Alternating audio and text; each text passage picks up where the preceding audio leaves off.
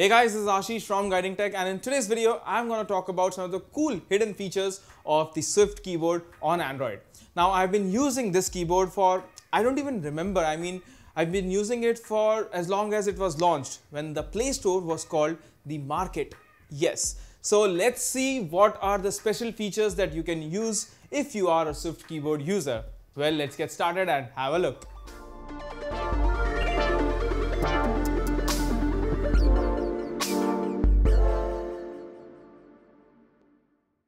Now the very first trick is pretty simple, but it's one of my personal favorites, and it is enabling the arrow key on the keyboard. Now the arrow key can be very useful if you want to edit your text. You're typing a document or a text message, and let's say you made a typo somewhere. Now if you want to go back, you need those arrow keys, and it can be very useful. So to enable that, just open up the Swiftkey app and tap on Layout and Keys. Here, enable the toggle next to arrow keys. Now you'll see the arrow keys, namely up, down, left and right, show up at the bottom of the keyboard. You can now use them to easily navigate through the text for easier and faster editing. Now if you're a Gboard user, it's even easier if you just long tap on your space bar. And we've already made a video about the same. If you're a Gboard user, there are some cool hidden tricks for you guys as well, and I'll provide you with the links in the description of this video. Now for now, let's move on to the next trick. So after enabling the arrow key, the next thing that you should enable is the number keys. Yes, I'm talking about the persistent number row that's above the keyboard, and I actually use that a lot on Samsung. And you can not only enable that on the keyboard, but what's even better is that you can customize it as well. First off, tap on the number position in number and symbols layout, and then select the ideal position of your choice. What will happen now is that when you tap on the symbol keys, it will change the position of your number row as per your selection.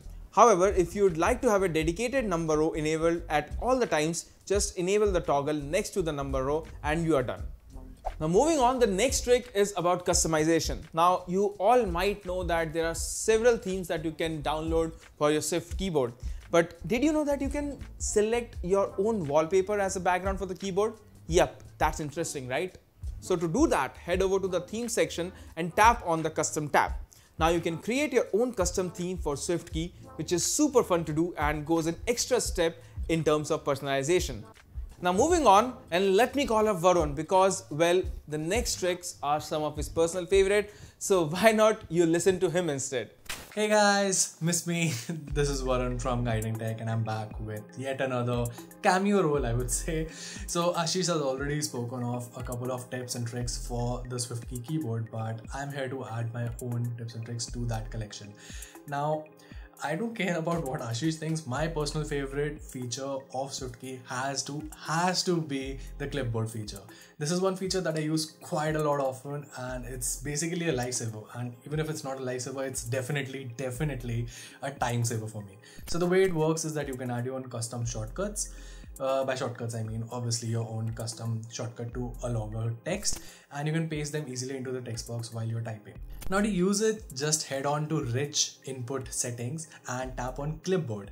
Here, tap on Add a New Clip and just type out your exact phrase word or whatever shortcut you want to set.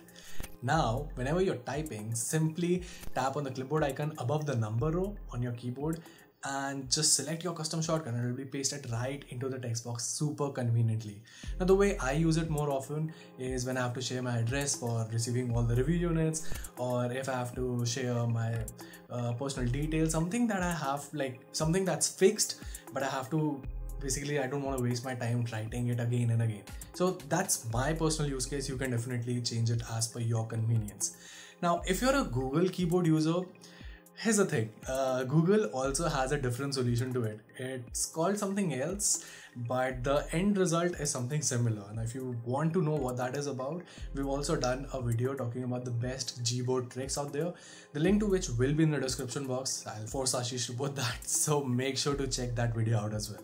Okay, so personally, whenever I'm typing, I cannot live without the gesture, basically swiping keyboard. I used to tap on my keyboard to type, but now I've just adopted the swiping keyboard, and that's just great. I've never even looked back.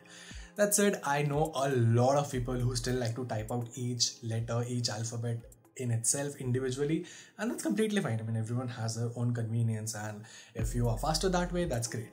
But here's a trick that will make you even faster. Now with the smartphones getting bigger and bigger, a lot of you guys will be typing with both of your hands. So why not use a split keyboard mode?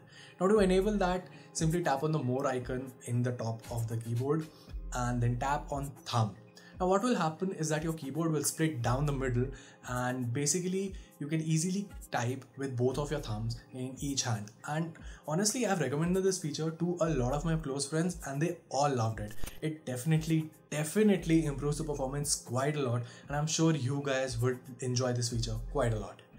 Well, that's all from my side, but that does not mark the end of this video, because I just got a message from Ashish that he also has some more points to add on to this video. So make sure that you watch this video till the very end. And as always, please say that you like this format.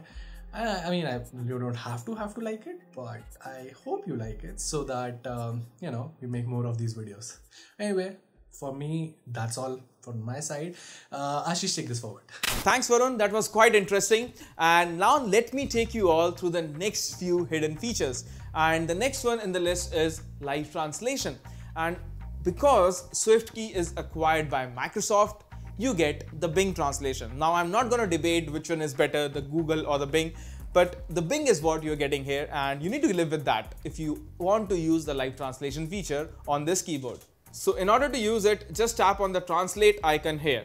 Now select the language you want, and whatever you will type will automatically be translated and pasted to the text board. Pretty neat, right? Now the next feature is very cool for people who like to multitask on that split screen things. If you're having Android which can actually take that multitasking seriously, the keyboard also can help you out here.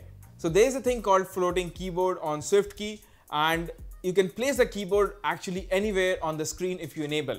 And to access this, just tap on the three dot icon and then tap on float. You can now reposition it wherever you want. And if you use a tablet, this feature will easily become your personal favorite, and I'm sure about it.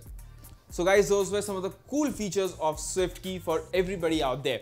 Now, if you are a Google keyboard or a Gboard user, you must check out our dedicated video for the same, and I'll provide you with the links in the description of this video. If you are a Swiftkey user and you liked any of the tips that we provided in this video, please do give us a thumbs up, and if you haven't subscribed to our channel, please do hit that subscribe button as well. So well, that's all in this video, and I hope to see you in our next one. Until then, take care and have a wonderful day. Bye-bye.